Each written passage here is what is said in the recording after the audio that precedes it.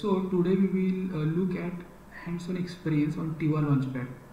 So we will start from installing Code Composer Studio, which is IDE for Tiva Launchpad, and then how to write program in that CCS, how to import different libraries and different support files to run this program successfully, how to build the program and debug it into the microcontroller board. So yes, we will start from installing this CCS.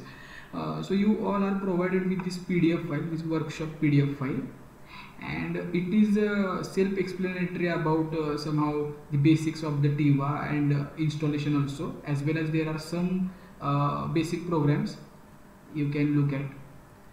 So yes, we will start from this chapter 1, which is particularly the hardware and software requirement for this Tiva. So here in this chapter you can see this is the information about the Tiva peripherals and how the launchpad works. And yes, this is lab 1 hardware and software setup. So we will directly go to the software. So yes, at this page you will get this link. This is the link for downloading the CCS software. So you can directly click on this link and you will go to this site which is having this CCS software. Yes, so this software is available for Linux users as well as Mac OS users and as well as Windows users. According to your configuration of your system, you can download whichever is preferable for your machine. So my machine is Windows 10 and it is 64, so I am going to download this one. Yes.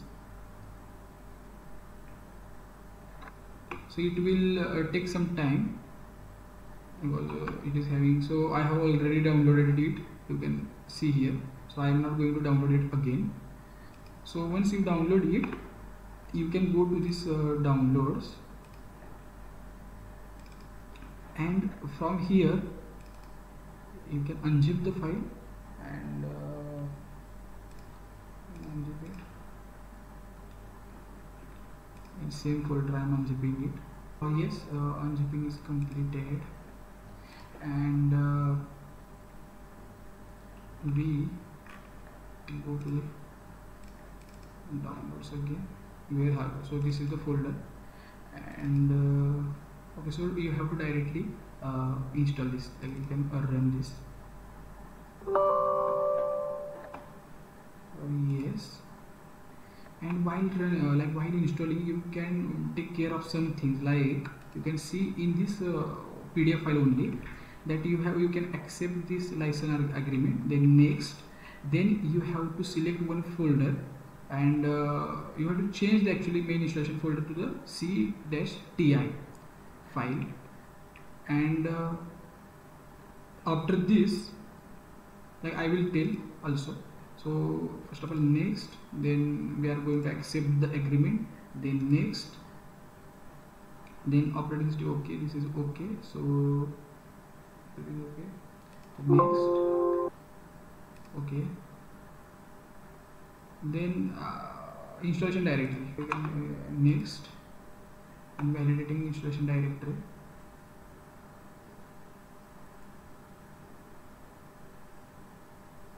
So full installation is actually not needed because it will consume lot of space.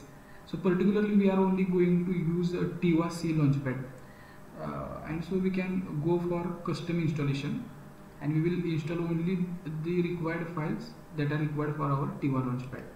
So yes, so here you have to click on, first of all, this TM4C is our configuration, this TM4C 1, 2, 3. So this should be checked, and EMSP also in because some libraries support this EMSP, so you have to check this also, and this is at least recommended. For example, you can see that here also after this EMSP and Tiva C, it should be checked, and then we can go next.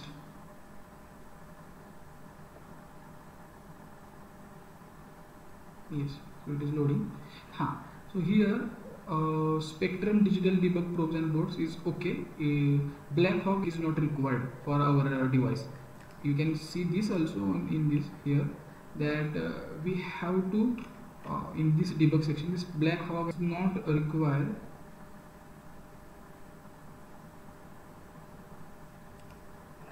So yes, we will continue with this safeguard. Blackhawk is not required. And please note the following debug probes and boards are not supported.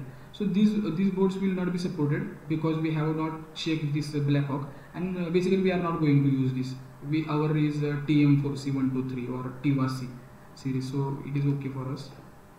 And now setup is now ready to begin installing. So yes, next.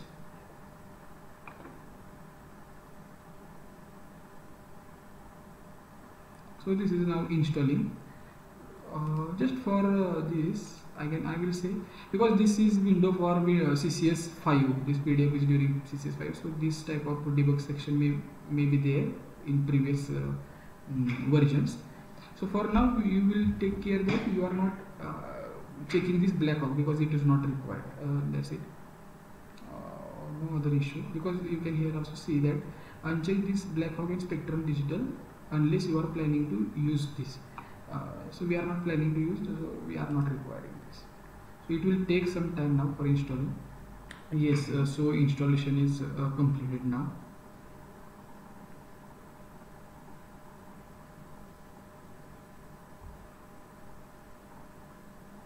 So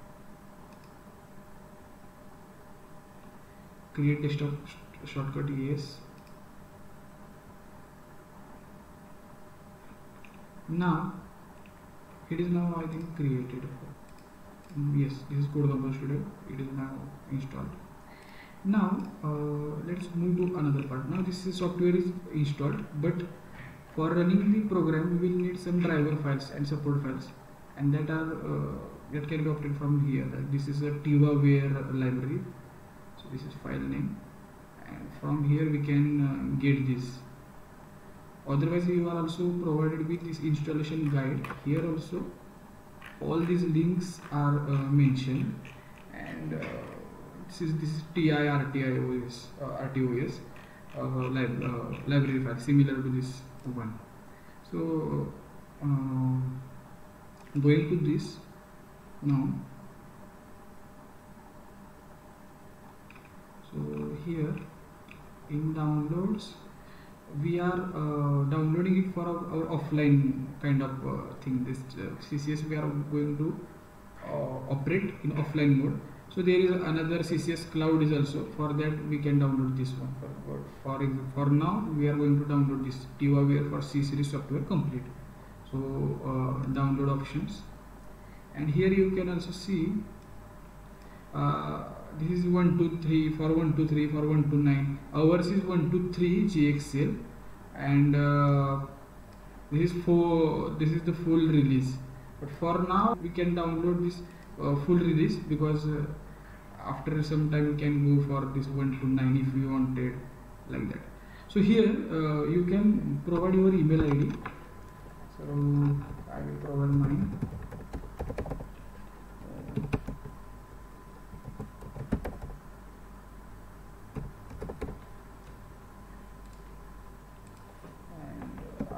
I think there is my account, so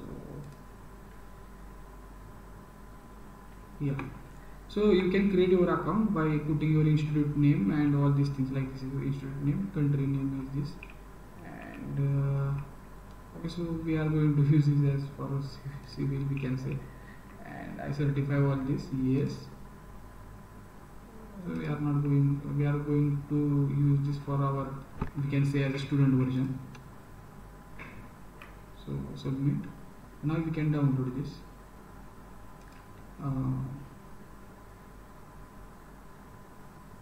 Download it from here. So yes, we can download this, but I think I have downloaded this even before. Okay, so no, so I can download this, save.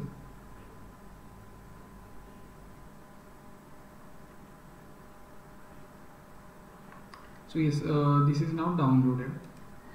So we have to download it and now install it in this particular folder. So C and TI. So you can go to this downloads, and from here you have to install this one. This is a TivaWare installation files.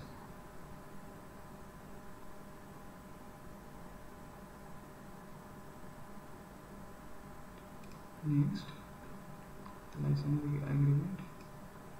Oh, yes. Next, agree. Next. So this is okay, no issue. Next, and install.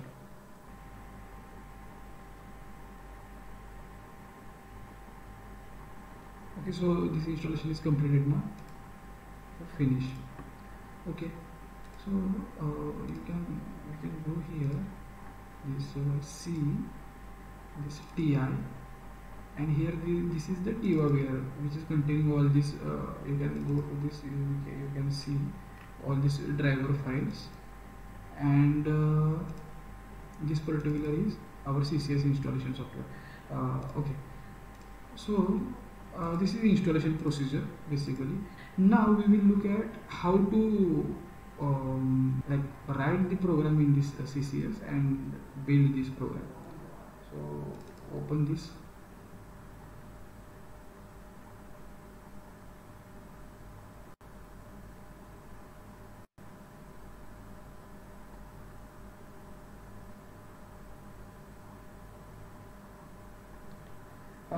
Now you can give any name or any location as per your comfort. Like you can go give any day or year also. Now for now I will keep it as it is and launch. So basically this is workspace, and every time you will start this CCS, it will give your last workspace name, and in one workspace you can create a number of projects. There is no limit.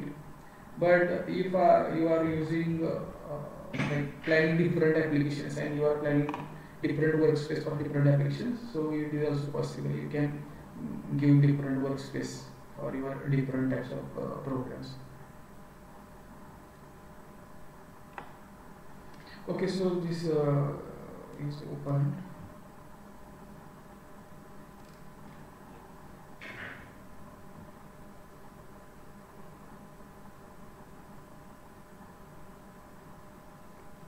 Okay, so this window will be there when you will open this CCS for the first time. Yeah, you can go to this some tutorial videos if you want, or this user's guide and things like this. So for now I am going to close this, and now we will start. Like we will write one of the program, like simple LED blinking program. So go to files, then new CCS project, and here you need to set this target. Whatever the device you are using, according to that you have to select this. So currently we are using Tiva C series, and in that Tiva C series TM4C123 GH6PM. So whatever link we have provided you for the purchase, that one is this TM4C123 GH6PM. This one, and connection is Sterilius in circuit debug interface. So if you by chance miss this step, or by chance you are going to do any mistake in this step, then your program will not build successfully. So take care whenever you are starting a project. Take care to fill this or select this accurately. So now I will give this as a CCS trial 1. Yeah. So empty project with main.c and finish.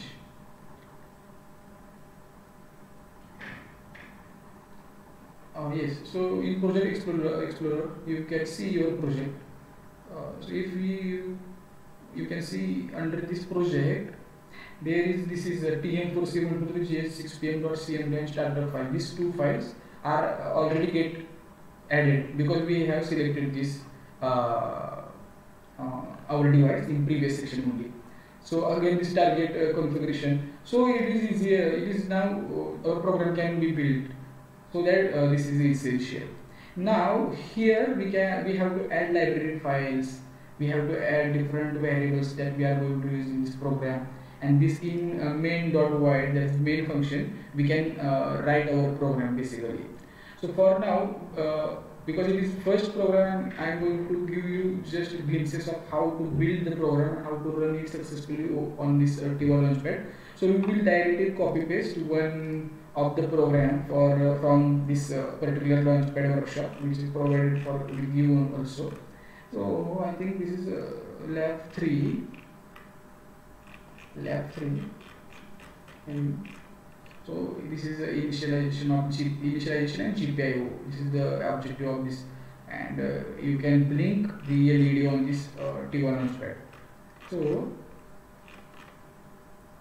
okay, so this is the complete program for this. I will just copy paste this program for now, and later we will discuss whole thing about this also.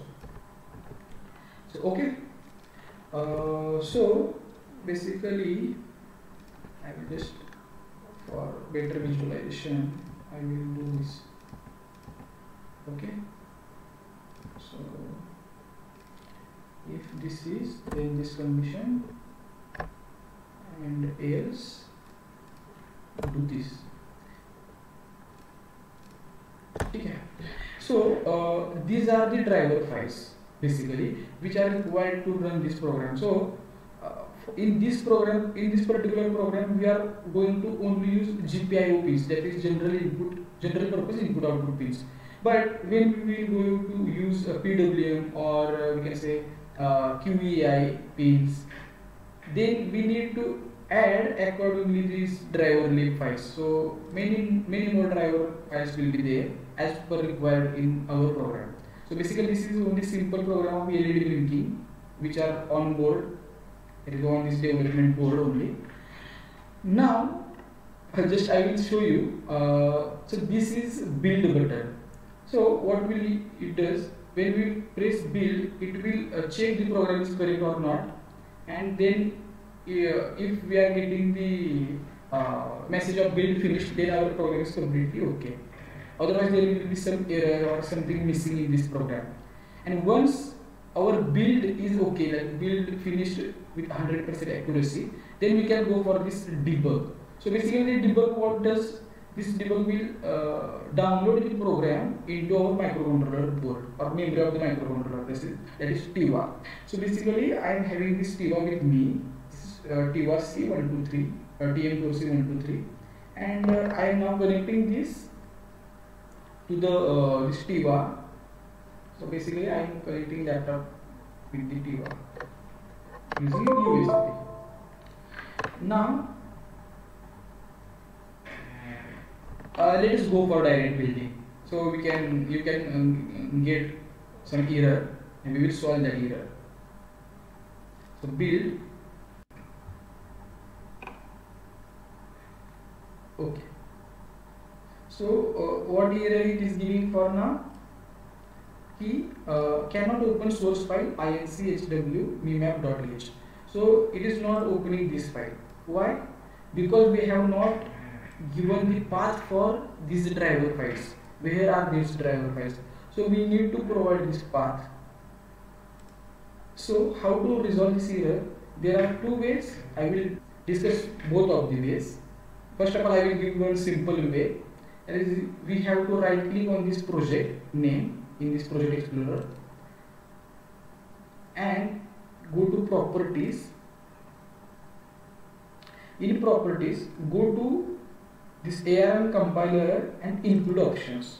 So here we have to add directory, browse. We will here add directory of this our Tiva installation or TivaWare installation. We will add this path. So it will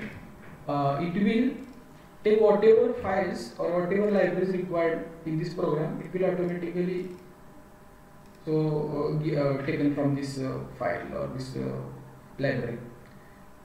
So this is the folder we are going to select this folder. So this is directory, okay. And again in ARM linker file search path, go to add, and here also browse one, and here we are only providing particularly the driver lib file. So in C only T1 where driver lib in this way. So we will go to CCS debug and this driver lib.lib. So this file we will link with this particular project. So apply and close. Now we will go to build it again.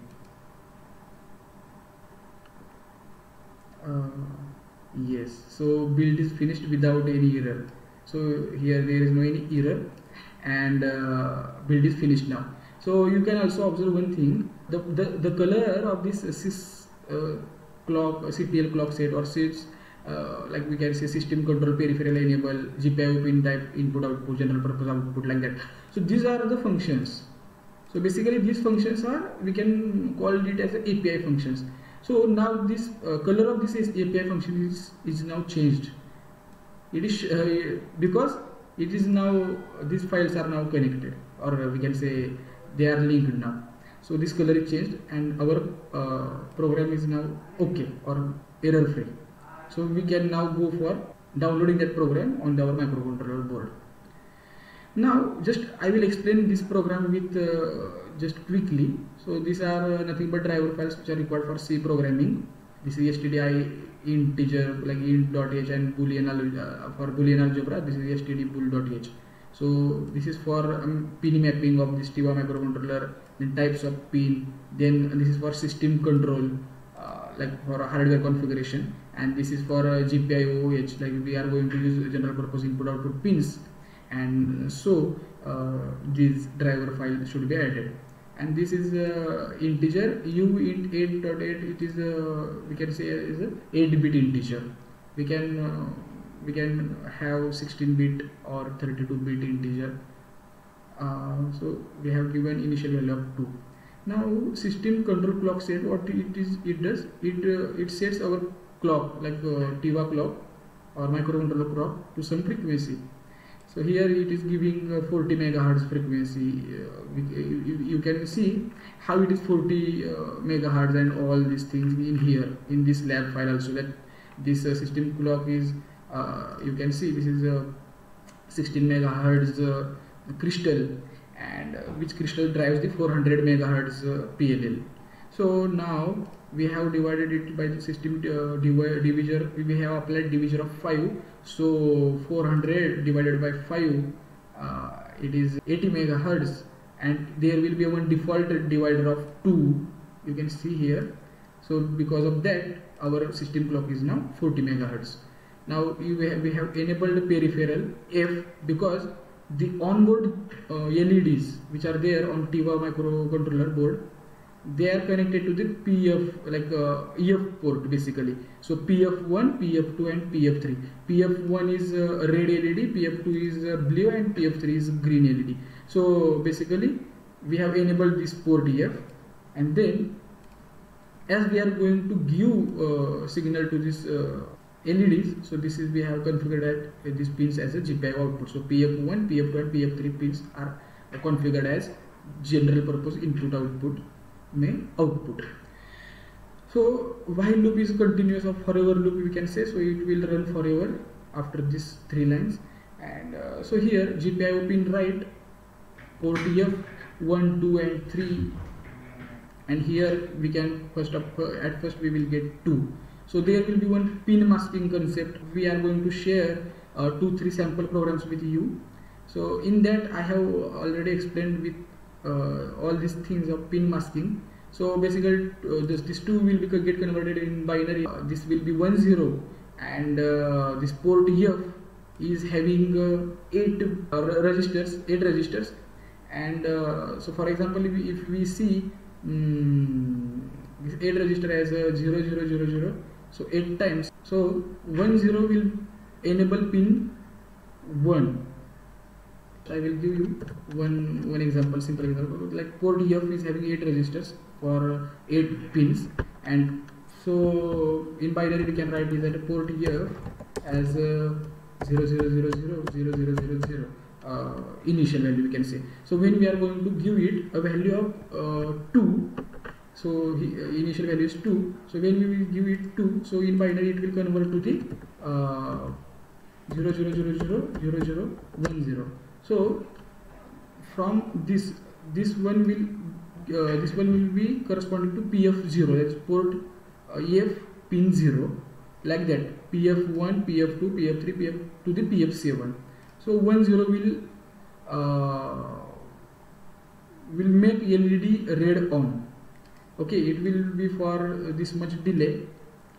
This delay is also given in terms of loops of cycles, not in the clock cycles, but it is loop, and one loop is equal to 3 clock cycles. So basically for 1 second delay we can have a clock cycle divided by 3, like that. This value will be clock cycle divided by 3 for 1 second. After this delay, it is now doing 0 0, giving this 0 to the port EF. So 0 will now make all the LEDs off. Now there will be again delay of this time, and then if it is the pin is 8, this particular variable is 8, then make it as a 2, otherwise multiply it by 2. So first of all, at first it is 2, so 2 into 2, 4. So again in another, so next time it will give value of 4, and 4 will be like 100, so it will make blue LED on. After that again it will multiply by 2, so 8, so 1000, it will make green LED on.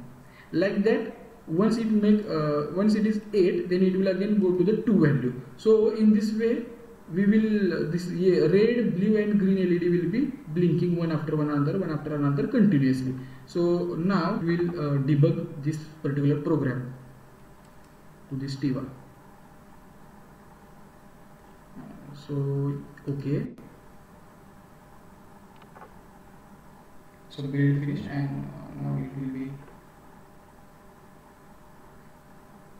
downloaded to our launchpad.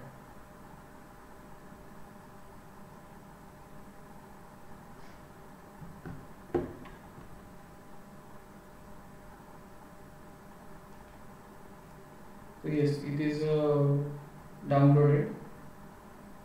Here you can actually see here also it is 100% downloaded, but it's still taking some time. Yeah. Now yes, when it is available on our launchpad, then here you can see there will be one resume button and there will be one stop or terminate button. Now our launchpad is not showing anything now, because once we will resume this, then only the program will be run on this launchpad. So now I go to resume it. So then you can see that red, blue, green, red, blue, green, red, blue, green, like that. So yeah, so this is what the program is. Now if you want to, you can try yourself and play with it, and with different LEDs and for different delays, like that you can do.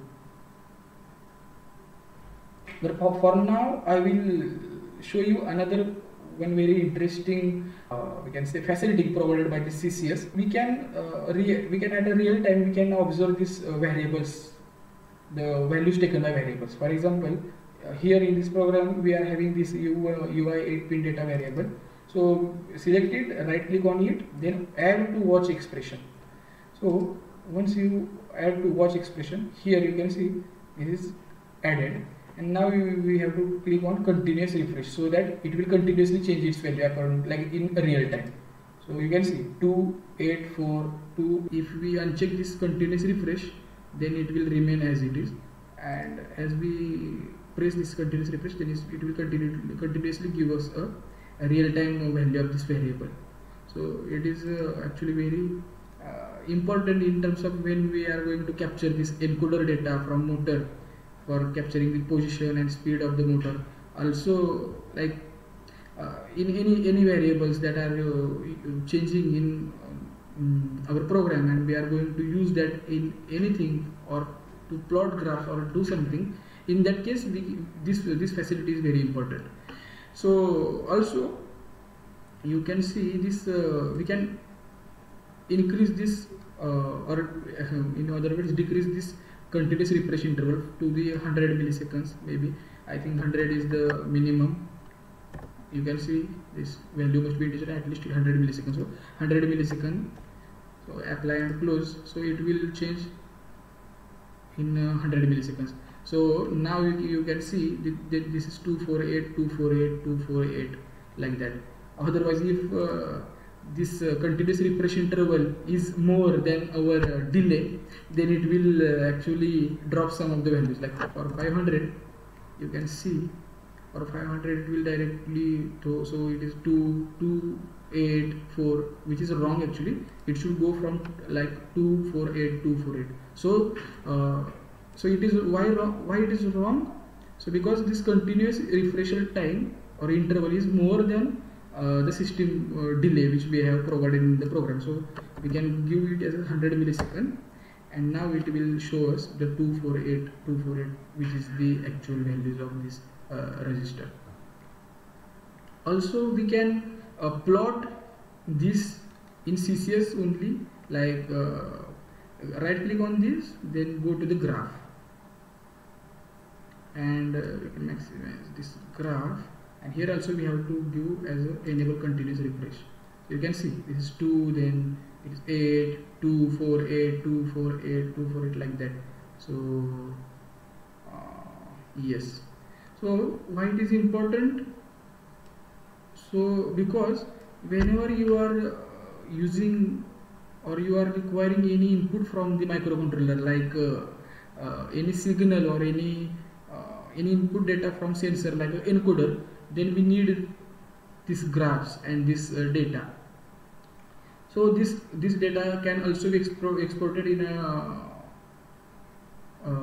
you can say Excel file also by using this, like right click on this, then data and export all. So for this we have to browse one Excel file which that should be there in our laptop. Any file we can provide, and it can directly give it will export all the data which is there here in this visible region. So for this also we can increase or decrease this sample time according to your requirement of the data. So you require a large number of samples or less number of samples are also okay for you. Accordingly you can change this sample set.